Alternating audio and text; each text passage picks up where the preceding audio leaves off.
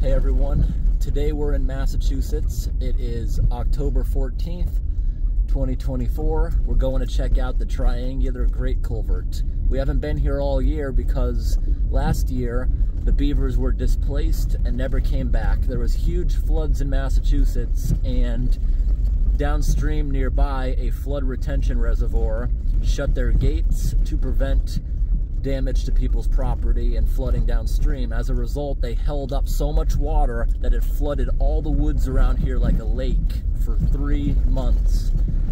All the trees that were underwater died, and all the remaining trees, still to this day, the big mature trees have water lines on them anywhere up to 8 feet off the ground. The whole woods was flooded. It flooded the beaver lodge, and the beavers never came back.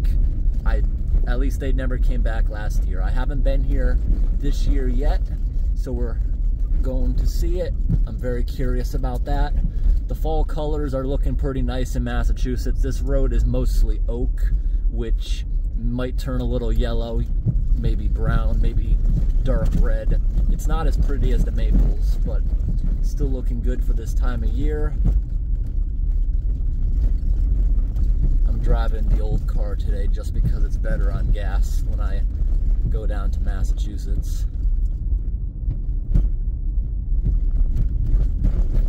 So this road has a bunch of new aggressive signs for some reason. I guess it has to do with hunting or something. All the gates say that you need permits to go hunting down here, and those signs were never there before.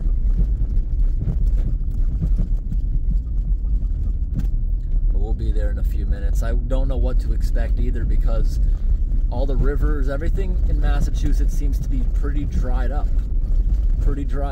My area, yeah, also kind of dried up. Not a severe drought or anything because it hasn't been hot. It's been cool weather, just not a lot of rain. So it's not really negatively affecting the woods that much because the ground is still damp. It just hasn't been raining, but without the heat, it's okay. I think we're here at the bottom of this hill. Yep, there's the parking space. I have a video from last summer. The water was up to about this little hump in the road, I think. Yeah, this whole thing was impassable. You couldn't even tell where the road was. It was so deep, the water. Can we see the water lines yet? Yep, the tree to the left has one. And look at this big tree on the left of the road. Can you see this? Can you see my finger? This is a water line right here. This whole, like, 6 feet of that tree was underwater. I can tell there's no beavers. They're still displaced, but I want to get out and show it, do an update. This is one of the reasons I haven't really been to Massachusetts in literally 5 months, which isn't normal. I used to come down here every couple weeks or a month, and all my good old beaver locations aren't here anymore. Last night I even went to the Connecticut beaver swamp. Nothing. They were relocated a while back. Yeah, right here, look at that. I gotta even take some pictures of that. Look at that dominant line on the trees of where the flood was. Like 8 feet off the ground. Where I'm standing right now, my face would be deep underwater. Like, this tree I was just pointing at's not the best example, but I'll walk up to some better examples of that. So this used to be up here. This is lower than I've ever seen it before. Here's the Beavers' old lodge. I have videos that was standing tall and grand. Now it looks like when it flooded, maybe part of it floated, or that thing somehow got destroyed. Yep, where I am was 8 feet underwater. Even down here, the beavers must have been displaced. This water's also the lowest I've ever seen it. Usually there's a good amount of water up here, and yeah, down here was a massive beaver dam. That actually, look right there, look right there. That's actually a brand new beaver lodge. Okay? I bet you give it a year or so, those beavers will probably be back up here. But they're not maintaining as well. There used to be a massive beaver dam, which is gone. It was right about where that lodge is, going across the valley. It got washed out from that storm. And just look down there, look at the water line. amazing. Let's zoom back in on that lodge. I'm getting a few still pictures too at the moment. That's interesting, very interesting. This was so flooded. But yeah, this is usually deeper. You see over here all these grassy plains that all used to be a permanent beaver pond. But down there, that dam must have got washed out by the floods. But it is nice to see that there is a big beaver lodge back. The beavers might be back up here, give it a year or so to come back up here, because this is also good building potential for them. But they were always here clogging this. Oh my gosh, the idiot with the excavator struck again. Look at all these mangled bars. So this thing is not here to collect debris from blocking the pipe. It is here so beavers don't block the pipe. Wow, look at the excavator. Even broke off one of the main pieces. Look at that.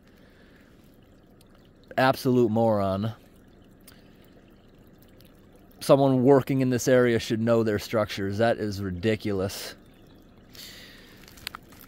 That is ridiculous. But this structure is here so beavers can clog it. They feel satisfied. It takes them quite a while to clog it up. If there was a flood, it can pour over the top without destroying the road. If this structure wasn't here, beavers would build a dam, usually in the end of the pipe or even in the middle of the pipe where you can't always access it. Then the excavator has to get a telephone pole, jam it back and forth in there to get it out. But this makes it much easier to unclog. I can't believe how much they destroyed that. And beavers aren't even involved. So if beavers aren't involved, there's no way that this thing was ever not noticeable. This area did not flood this year. This thing, the person just did not care. If they had the excavator out here, they should have probably lifted it up from the middle there. This looks like the guy tried to remove the debris without removing the grate. Insane.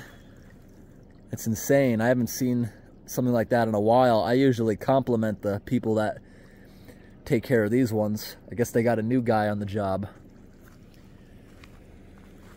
Wow. So that thing can no longer serve its purpose, basically. Those bars always kept the beavers out, but now that there's that big opening, beavers can get right on in there. Because of the flow of the water, the beavers will rarely ever try to get material up the exiting end. It's always from this end. No beavers here at the moment, but hopefully they fix that. That's one of the best culvert designs I've ever seen. It's worked perfectly for years until that. But here's an update of our old location, and this is why I haven't been really doing much in Massachusetts anymore. The old lake drain I also visited today, made an update video. They created a good beaver structure. They put a nice fence around it. The beavers built a dam along the fence, but what the beavers don't realize, there's a pipe going under the fence to a beaver deceiver that lets water through their dam without them noticing. The water's equal on both sides of their dam, but the beavers feel accomplished enough that they don't do anything else, which is pretty interesting. The lake drain actually has a really good beaver structure. Whoever put that up did a good job. So I'm trying to see some water lines up close. I guess you got to be far away to really see it.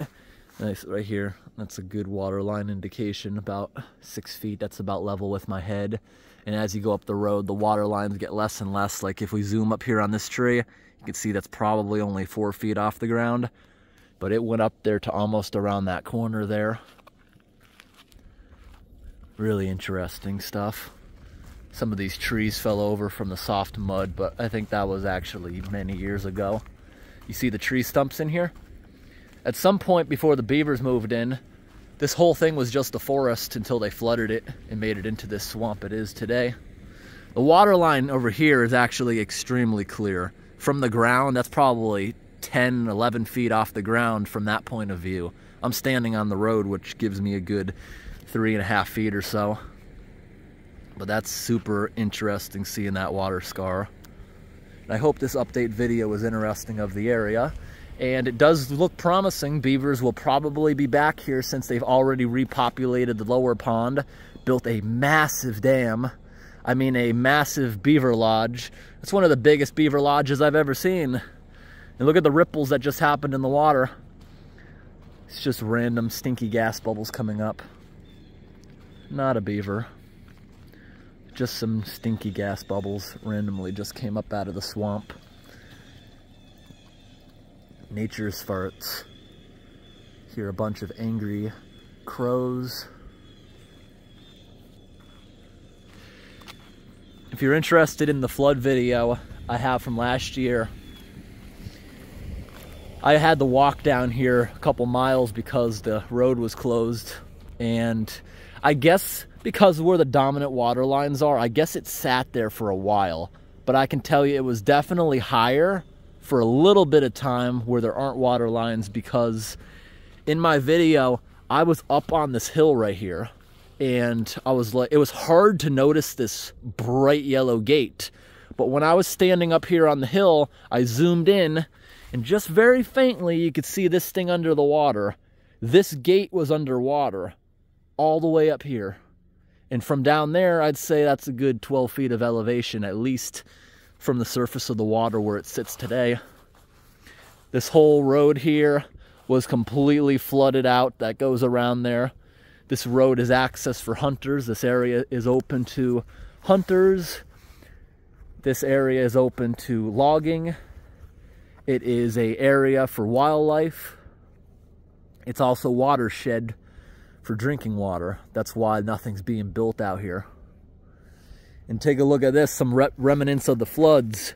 Look at this. This gigantic clump of swamp grass, when it flooded, got lifted up because it's just floats. And it got stranded up here all over the place, honestly. You can still see remnants of the flood. Big clumps that aren't supposed to be up here. Interesting. You can even call this little stuff bogs. So a lot of this grassland you see out here might have water underneath it or mud underneath it. And if it floods, a good amount of this wetland will actually float up with the water, and it can break loose, and it causes this. It can break loose during floods and clog culverts instantly, washing out roads. There's even YouTube videos, bogs acres big break off free during storms or windstorms, because some bogs are so big they're floating islands. Basically, they have big mature trees on them, and it catches wind like a sail. Someday the whole island just takes off across the lake, smashing people's boats, docks, crashing into a bridge, blocking the bridge. And if it's during a storm, it blocks the bridge and takes the whole thing out with the water surge. There's videos like that, bogs blocking bridges, videos of ships and boats working together, anchoring onto the trees and pulling the floating island away, and then they anchor it somewhere, tie it up somewhere where it won't damage anything. Those videos are super cool, and they interested me a lot. If you're interested in those videos, others have posted. This is the best example of a long-term flood ever. It just stained all the trees. It was about a 3-month-long flood. Thanks for watching, everyone. And have a great day. Today's actually a holiday. I'm surprised there's so few people out on the logging roads. It is such a nice day. These are Massachusetts logging roads. It's hunting season. I'm surprised people aren't taking advantage of the holiday. In the United States, I believe today is Columbus Day. In Canada, it's Thanksgiving. You know what's interesting? Back here, a lot of the trees were stained a darker color from the floods. All the trees that are alive got darker from the floods. But the dead, petrified swamp trees down there actually got bleached from it, which is pretty cool. Well, we have someone coming. I didn't even know it was a thing. A watershed ranger just talked to me. Usually the rangers that have ever seen me out at these locations before have green trucks, or I guess sometimes white trucks too. And they'll say something like fish and game or environmental protection officer or something like that. I've never seen a vehicle that says watershed ranger. It's a new thing I've never heard of before. But the guy stopped and briefly talked to me. Probably because I waved to him as he drove by. But yeah. Flood's interesting here. Thanks for watching, everyone. And have a great day. This area is very pretty. And it was flooded still right here. Where I'm driving was underwater just a little bit. Just a little bit. And I believe it stopped right around here. See the old rock walls in the woods? This all used to be farmland, but when you're farming, you use fertilizers, you have equipment that's often leaking oil, hydraulics. Things happen on a farm. There's manure, which creates spikes in nitrate levels in the soil, and this area is all a watershed now for a reservoir, so can't have any of those things that could interrupt the quality of drinking water. So years ago, this was all bought up by the government, and now it's open to hunting, recreation, but they did that to protect the area from potential spills and hazards from a farm that could cause issues. Up here is another beaver swamp that's often having issues. They flooded the road up here right after this hump, but they also had some pretty interesting solutions to it. That's basically drained too. It's probably just because it's been dry out. Because this area, they work with the beavers. They do not relocate them. Because this area, they protect the beavers because, like I've said in videos before, it is beneficial having the beavers because they create all these ponds. And these ponds are pushing down into the aquifers. And if the aquifers are well charged, then the watershed works better. It also prevents floods like what happened downstream. If they can retain that water in their empty ponds after a drought, because droughts usually end in flooding, if they're retaining it, then they don't have to retain as much with man-made reservoirs. They're a beneficial creature up until they start destroying the roads.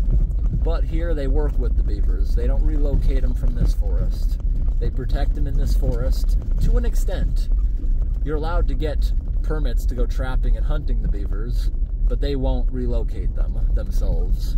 So it's I don't know what exactly you would call a place like this. It's open wildlife area, but you are allowed to hunt them to keep their numbers in check. I'm not sure what exactly you would call that, if you would actually call that a wildlife preserve or not, but they keep the numbers in check.